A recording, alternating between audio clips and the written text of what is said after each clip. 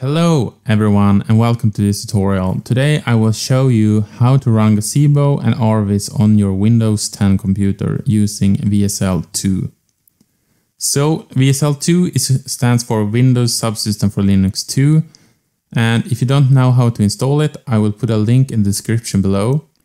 But I assume that you have WSL2 and that you have RVIZ and Gazebo installed before you do this tutorial. So let's begin.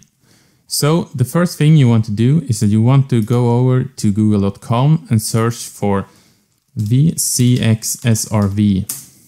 And you want to download this software to your computer and install it.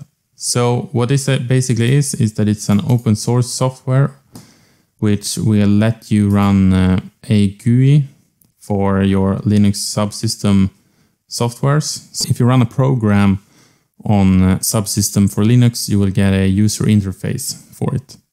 So when you have downloaded and installed WCXSRV, you want to go to your start menu and you want to search for X-Launch, and you want to start that application. So then you want to set it up, and you want to set it up so that you have multiple windows checked. You want to change this -1 to 0, and you want to click next and next again.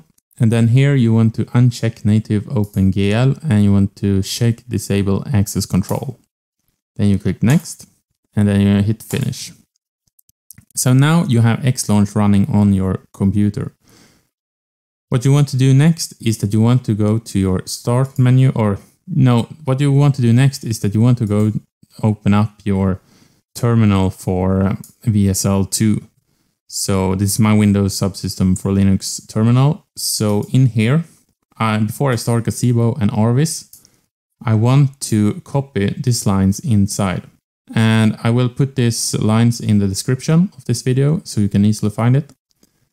But what you want to do is you want to first set an environment variable in Linux which is called Gazebo EP to localhost.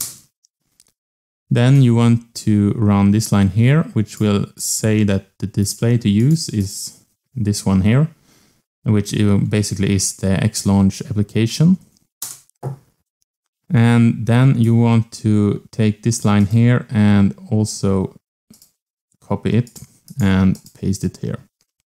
And when you have run this, you can actually start Gazebo on your computer. So now if I write Gazebo here and hit enter, Gazebo will start and I will actually get the application up and running.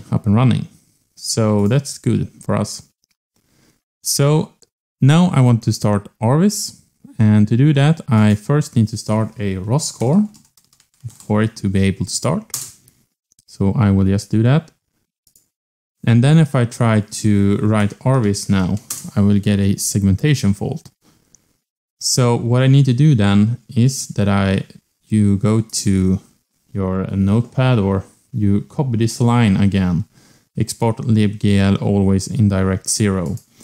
So you copy it and then you paste it in and hit enter. And now if you try to start RVIZ again, RVIZ will actually start. So now you have both RVIZ and you have Gazebo running on your computer on Windows 10 using WSL2 and this WCXSRV. Thanks for watching. Hope you liked it, guys.